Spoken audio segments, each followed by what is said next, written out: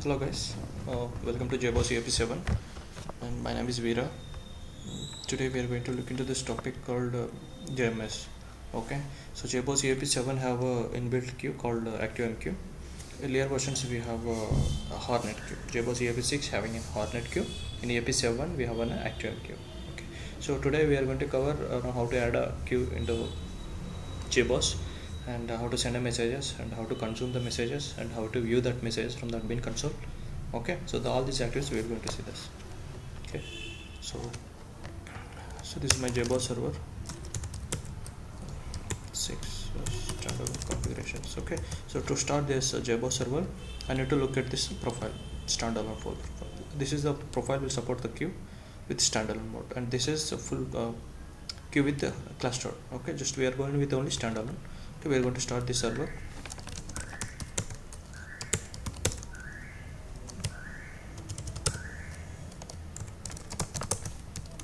Standalone. Okay.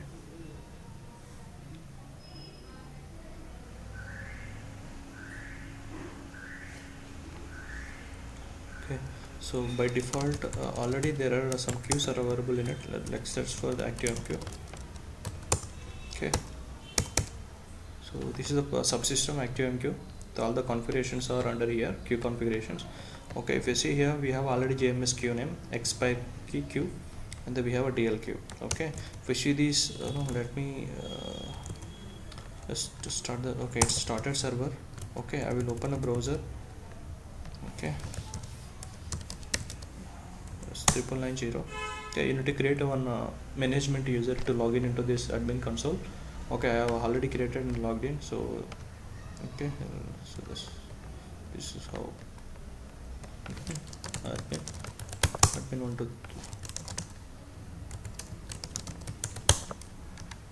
Okay, so I just created. Just go to runtime, standalone server. We are doing only standalone level. Okay, we have ActiveMQ over here. Okay, just view this. Okay, we have two queues. So whatever you're seeing over here, so expiry queue and DL queue, those two over here, expiry queue and DL queue. So here the below information will show you what is our consumer count and what the messages in Jboss, how many messages are consumed, is there any messages or scheduled count. So all these will going to show over here. Okay, so we will going to add queue and we will send a message to that. Okay, just adding a queue, we will do it from the XML level directly. Okay. Okay, just I will copy this. Okay, entries. Okay, so I will name it this queue as a testing queue. Okay, so okay, then entry I will let me copy paste. Okay, this is queue. Sorry.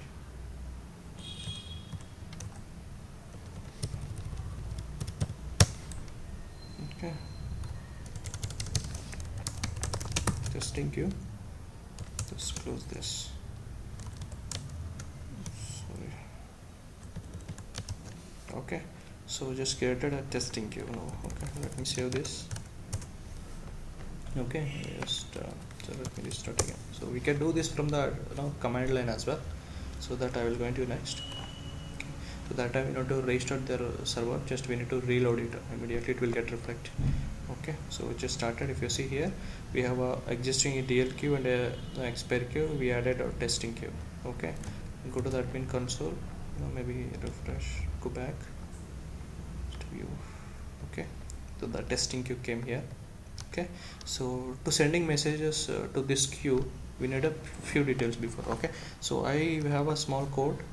Okay, and see this code. Now I'm going to send a message called hello. Send the connection factory. This is my queue name is testing queue. This is my queue, and I'm going to send only one message. Okay, this is a user application user. Okay, this is very important. Without this you cannot send a message. Okay, you need to create one application user in Jboss. Okay, that I'm not yet created, we're going to create it. Okay, so just okay, create bin. Okay, so I have a user, just add user.sh application. This is application user, not management user. Okay, so admin user, and password is also admin123. The guest, you should give a role as a guest. If you don't give a role, no, we cannot no, have a permission to send a message, so you will throw an error. Okay, okay, done.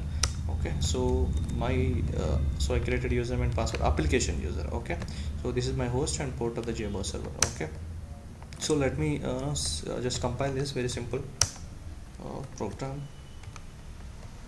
So I'm going to send only one message, Java application. So this is count is 1. Okay,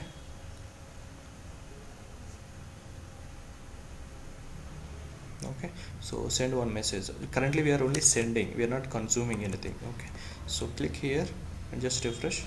So you got a message into this queue. Okay, this is not yet consumed, it still exists in a queue. Okay, so this is the by default it will show you that a message into added. So this is like a buffer. Okay, it will be there until you restart the no, if you restart again it will go for 0. Okay, currently we have one message in queue. Okay, this is not yet consumed. Okay, let me add one more. So this time I will add two messages. Okay, total 3. Okay, Jboss, just run this. This time I sent 3, so here it will show you 3, and here also just 3. Okay, okay, so 3 messages still exist in a queue, we were not yet consumed. Okay, okay, so let me consume all 3. So when you consume all 3, it will go for here a 0, and it will be remains here is 3. This is like a so just see, currently I have only written only to send a messages. Okay, so let me close this. Okay, just I will enable this. This is only to consume messages. Okay, just Java application, this is consumed from the same queue. Okay, from this queue. I think it's done. Refresh. Okay, okay, it's consumed two messages. Okay, so one message still exists in the queue. Okay, so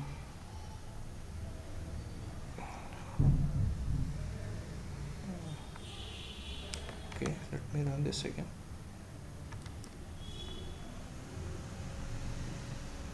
Okay, see with content hello. Okay,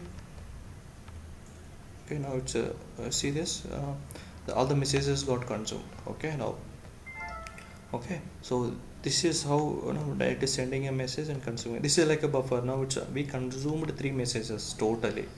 Okay, if you restart it will go for 0 again here. Okay, so this is simple program. You can get it, you can download it from the Red Hat site. They given some tutorial for every topic. Okay, this is basic, just and simple, but this is very important. If this user doesn't have a guest permissions, okay, you can check it out here. Okay, so standalone configurations. So I added application user, right? Application users. So I added a user admin. This is my user, but this user contains the role called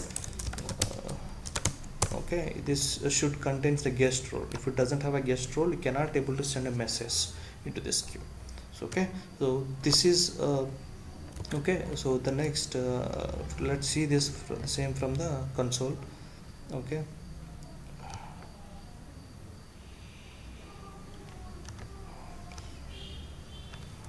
we disable this and I will enable this. Okay, let me send you some more messages. Okay, so I just given a count is 2. That's why earlier we consumed only 2 messages. Okay, at maximum we can send 2, at maximum we consume 2. Okay, so let me send 2 messages and we will consume 2 messages. Okay, so it is 2, so it will send 2. Okay, so admin console, so it's a 2, so it is added again here 2. Earlier it is the 2, but this 2 messages still exist in a queue. Okay, so let's go to the admin from command line. From this command line we will see.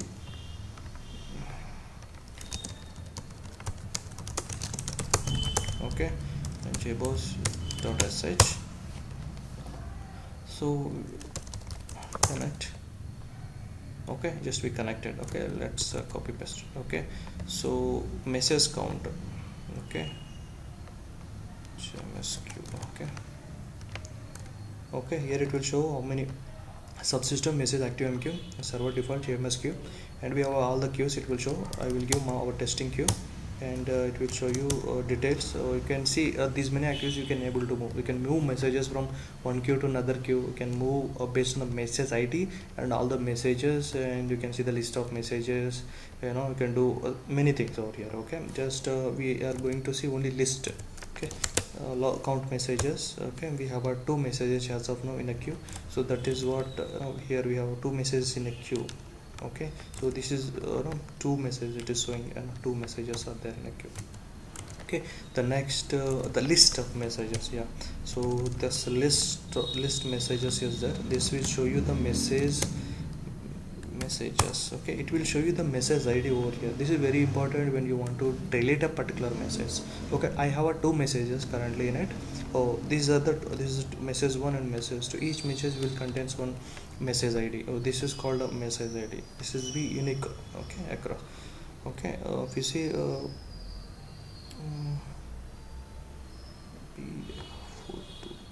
okay, this is and this is different. You can see here over here this is different.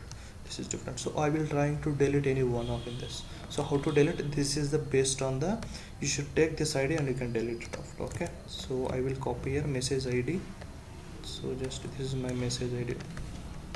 Okay, just copy this. Okay, before deleting. Okay, so I need to give my queue name,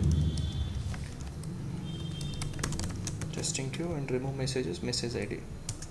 So it is success. Okay, so now let's see list of messages. It is only one now. One is got deleted. Okay, list count messages is only one is deleted. Okay, so just refresh and see. So one is got deleted successfully, so that means console. Okay, so we can add a queue similarly. So okay, this is how simple from that we can add it up from here. Okay, so I will add some production queue. Okay, just reload it. Okay, so if you reload it, then refresh, just back. So the production queue over here. So this way you can easily send messages, consume it. So okay, this is all the basic information about the about JMS ActiveMQ. So the next topic we are going to cover how to make this JMS queue. ActiveMQ, this JMS, how to make the cluster. So when we have a clustered environment, when you send 100 messages, so how this 100 messages is going to separate and going to share all these messages across the cluster of Jboss servers. That is going to cover in the next topics. Okay guys, this is how the basic about the JMS introduction. Okay, thanks for watching this video.